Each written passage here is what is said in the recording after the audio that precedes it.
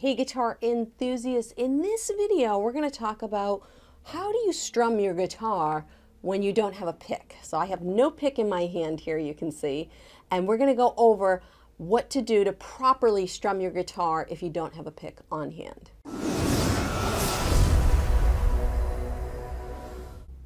Now this technique I'm going to show you will work on both acoustic and electric guitar. I think it sounds better on acoustic guitar, and I actually do this a lot because I like to finger pick.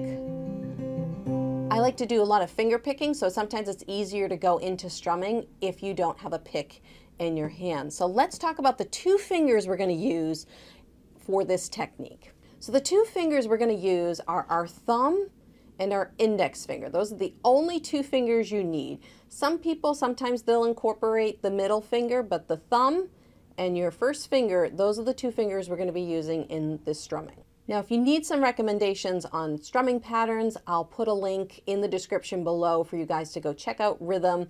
Whether you're using a pick or whether you're using your fingers, the rhythm and the strumming patterns are still the same. The downs and ups are still the same. It's just how we do it and the mechanics of it is a little bit different. So let's talk about that. So I'm going to play a little G chord over here. When you're strumming, the thing to remember is that the thumb controls the down. 1, 2, 3, 4, and the index finger controls the up, which would be our ands. So if we had an eighth note strumming pattern, 1 and 2 and 3 and 4 and, the thumb would be 1, 2, 3, 4, and the index finger would be all the ands. So it would sound like this: 1 and 2 and 3 and 4 and 1 and 2 and 3 and 4 and where I'm actually picking. So I'm not picking, like some people like to use their nails. I don't like to use my nails. I'm kind of using the pad of my thumb and the pad of my first finger. And I'm not digging into the strings, because if you dig into the strings, you hurt it. It's not going to sound so good. I'm really just kind of gliding over the strings. And the same thing with my first finger. I'm gliding up the strings with the pad of my finger. And strumming with your fingertips gives a much softer sound, and I think it's way more effective on an on an acoustic versus an electric. I prefer using picks for electrics because the strings are thicker on an acoustic, so I think it's a little more forgiving. So this is what it sounds like with just your fingers. A very nice soft tone. This is what your guitar sounds like with a pick.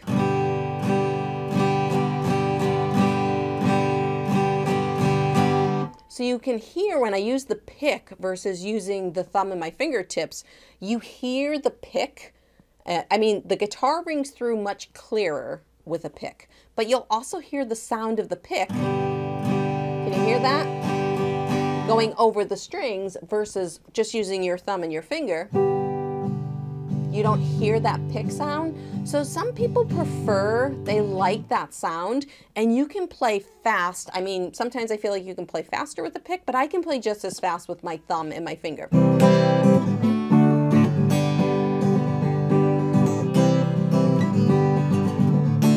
So that's what I would recommend doing, practicing just doing downs with your thumb, 1, 2, 3, 4, and then just doing ups with your index finger, up, up, up, up, and then putting it together. Down, up, down, up, down, up, down, up.